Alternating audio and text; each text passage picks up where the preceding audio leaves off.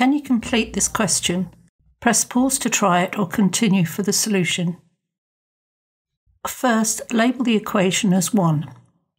To make a sketch, first find the points of intersection with the x-axis. When x equals 0, y equals 0. So the curve cuts the x-axis at the point 0, 0. When x minus 1 equals 0, y equals 0. So x equals 1. And the curve intersects the x-axis at 1, 0. When x plus 2 equals 0, y equals 0. So x equals negative 2. And the curve intersects the x-axis at negative 2, 0. Joining the points can give this cubic or this cubic. To determine which cubic, consider a point on the curve when x equals negative 1. Substitute x equal to negative 1 into equation 1, which gives negative 1 times negative 2 times 1, which equals positive 2, and the point negative 1, 2, indicating this curve. To translate with vector 2, 1 simply means that each point on the graph moves 2 units to the right and 1 unit up. So moving each point on the curve, plotting, and then joining the points gives the congruent translated shape. There are 2 points of intersection. These are shown in red.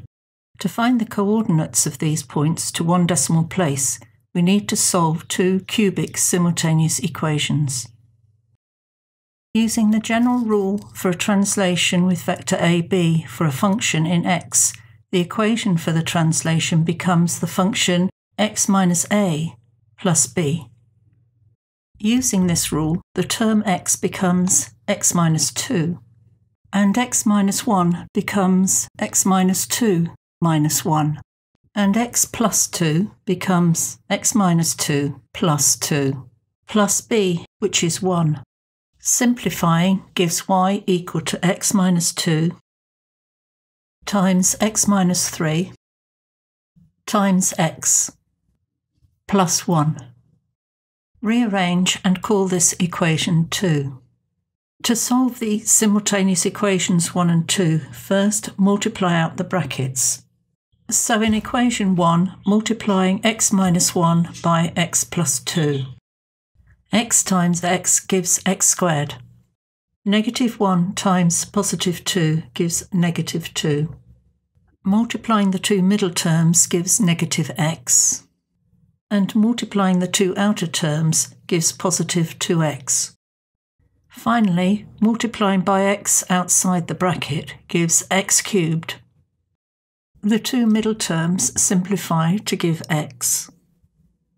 And multiplying this by x gives plus x squared. And x times negative 2 gives negative 2x. Call this equation 3. Now multiply the brackets out in equation 2. That is x minus 2 times x minus 3. X times x gives x squared. Negative 2 times negative 3 gives plus 6. Multiplying the 2 middle terms gives negative 2x. And multiplying the 2 outer terms gives negative 3x. Multiplying the first term in the bracket by x gives x cubed. Minus 2x minus 3x simplifies to minus 5x. And multiplying this by x gives minus 5x squared. And x times plus 6 gives 6x. Then add the 1 and label as equation 4. In order to solve the 2 equations 3 and 4 to find x, we need to eliminate y. To do this, we need to subtract. Y take away y gives 0. X cubed take away x cubed also gives 0. X squared minus negative 5x squared is the same as x squared plus 5x squared, which equals 6x squared. Minus 2x minus plus 6x is the same as minus 2x minus 6x, which equals minus 8x. Finally, minus 1. Call this equation 5. To solve this equation, we use the quadratic formula, where a equals 6, b equals -8, and c equals -1. Substituting b equal to -8 to give minus -8, plus and minus the square root of -8 all squared, minus 4ac, which is 4 times 6 times -1, all over 2a, which is 2 times 6. Simplifying gives 8, plus and minus the square root of -8 all squared, which is 64, minus the bracket 4 times 6 times -1, which equals -24, and minus -24 gives plus 24, all over 12. The square root of 88 is 9.3808, which is 9.38 to 2 decimal places.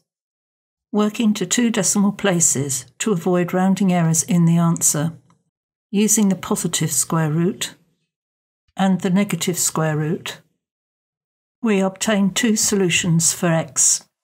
Substituting these values into equation 1.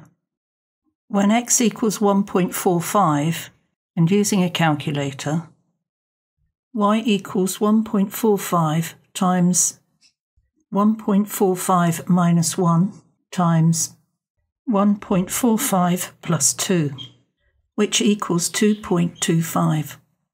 And when x equals -0.12, y equals -0.12 times -0.12 minus 1 times -0.12 plus 2, which equals 0.25.